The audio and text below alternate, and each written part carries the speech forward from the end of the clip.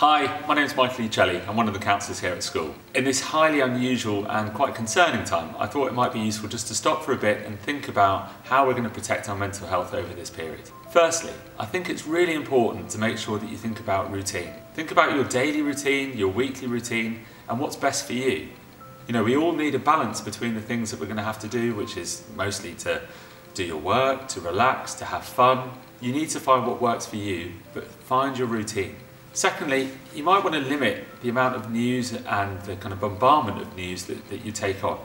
Sometimes all the notifications and all the news reports can just sometimes feel a bit too much.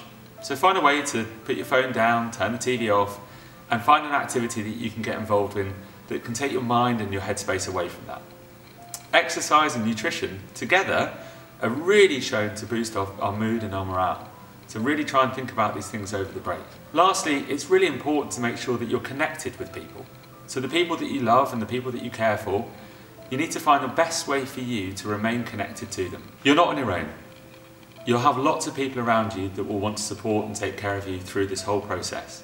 If you think it would be useful to get in contact with one of the counsellors, then email us at counselling@hamptonschool.org.uk and we'll get back to you.